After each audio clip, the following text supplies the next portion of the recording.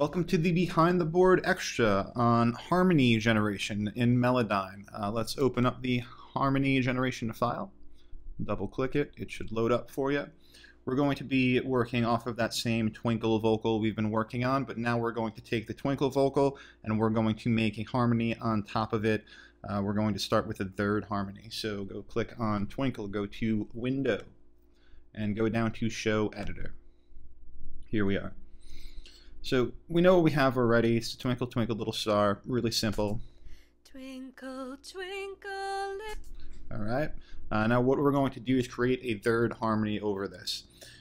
When you create harmonies in Melodyne, you're basically moving the notes we have to separate notes. But what we're doing is we're going to make a copy of everything first. So we have our original and we'll have our harmony present at the same time. So let's zoom out a bit so we see everything. Okay, now we do see everything. Let's highlight everything. So you could drag and highlight everything, or you could press Command A, which is select all.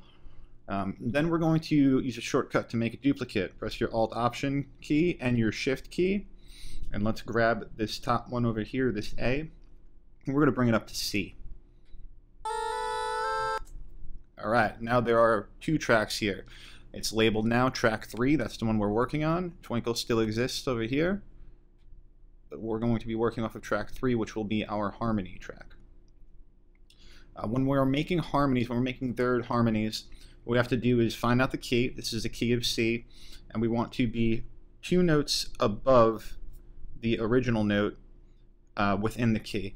Meaning if I'm on an A and we're in the key of C, B is also in the key of C, but that's only 1 note above, so we're going up to C, which is 2 notes above, and that's how we're going to make our third harmonies.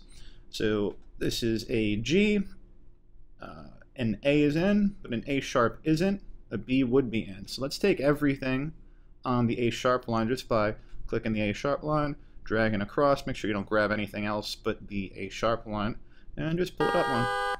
Perfect. Let's see what else we have here. Let's go to this note over here. We're on an F. A G is in, a G sharp is not, but an A is. So everything on this G sharp line is going right up to an A. Okay, our next note is right here. It's a G. And we're going off of an E. So off an E, an F is in, and a G is in. Those can stay. Over here we have an F, and we're going off of a D. So it's D, E, F. Those are in the right spots. They can stay. Now we have this D sharp, but we're going off of a C. So we have C, D. D sharp's not in the key, but E is. So let's take everything on the D sharp line, bring it up to E. And it was that simple. We have a third harmony. Take a listen. Twinkle, twinkle, little star, how I wonder what you are, up above the world so high.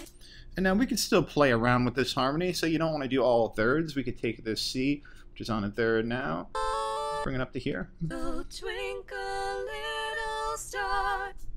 And we have a different harmony. We can even bring it up one more if we wanted to, one more in key note. Oh, twinkle, little star. And you could attempt to do even small movements if you want your harmony here to go up and down while this one stays. Up above. So as long as you stay in key and you keep yourself at least 2 in key notes away, it won't be too rough. You want to make sure you're doing mostly thirds and fifths, but whatever sounds good to your ear and good to your clients here is what you should be doing when you're doing these harmonies for them. This is going to save you a lot of time here. There's a lot of artists have trouble doing harmonies, especially to themselves. So you can go ahead and throw this in anywhere, and especially when a mix isn't popping and you want to maybe back up something in the chorus to really lift it up. This works well with lower harmonies as well. We could have went down a third instead. I just thought it'd be real simple to show you going up a third first. Going down would be the same thing, but you want to be 2 in key notes down from whatever note you're playing off of.